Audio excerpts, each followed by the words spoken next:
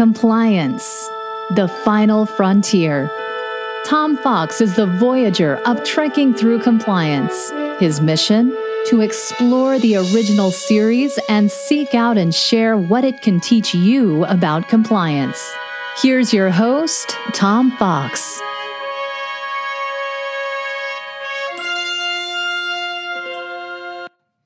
Trekking Through Compliance, Episode 33, The Apple.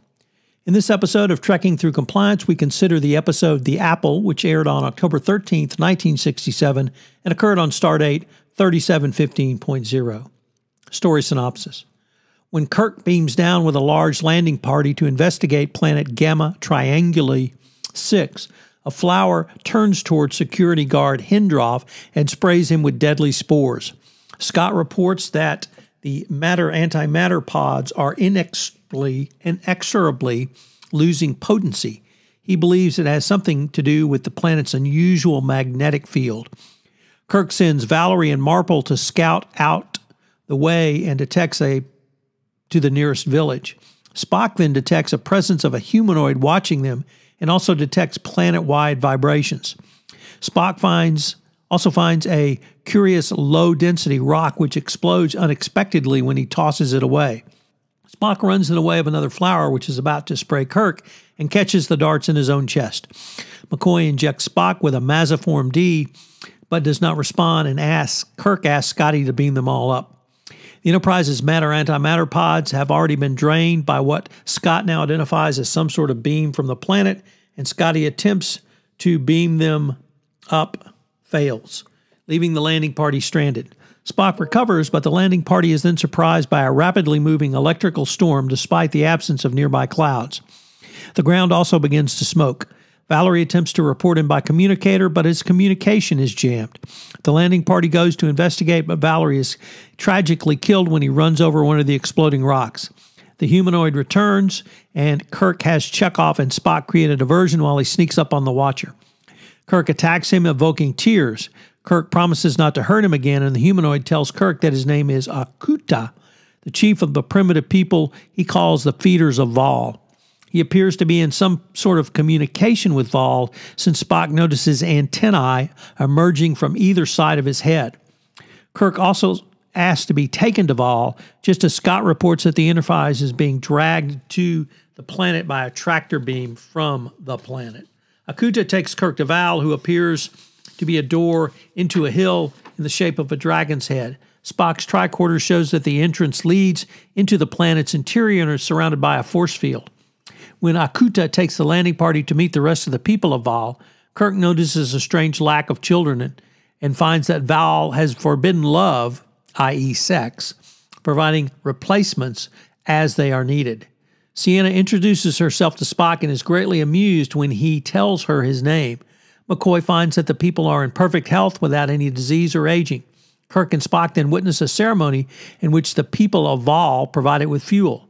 Chekhov seduces Martha, and this is observed by two of the people of Val, Makura and his newfound girlfriend, who then proceed to imitate it. This angers Val, who gives Akuta instructions.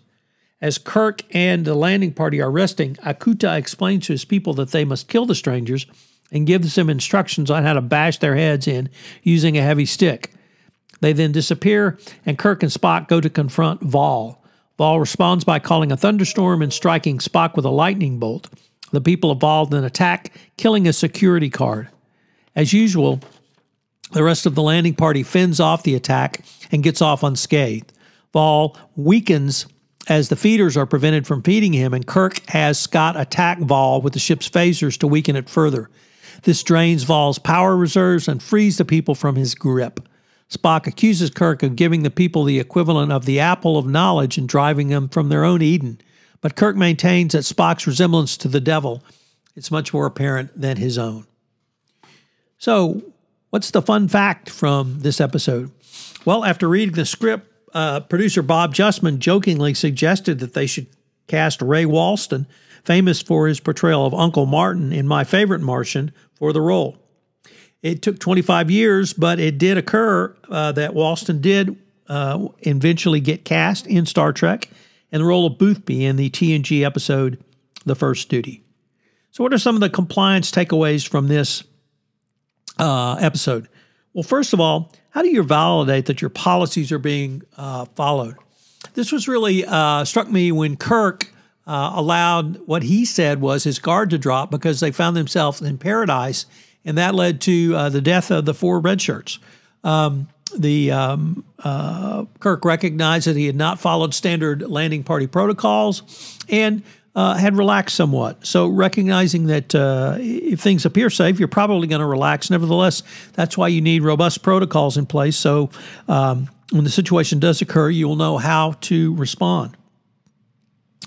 This one episode was particularly damaging on red shirts, and this may be the one where the red shirts got the where the red shirt phenomenon really became most prominent.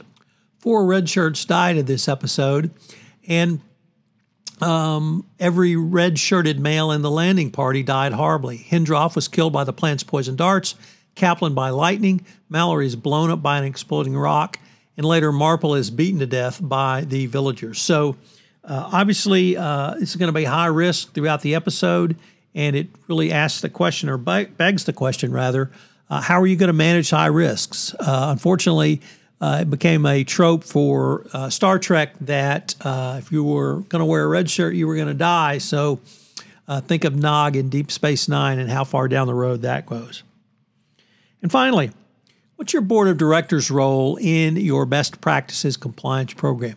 Do they actually engage in oversight? Do they engage with your chief compliance officer, or do they sit there and listen to facts and figures that really have no meaningful information for them in their oversight role?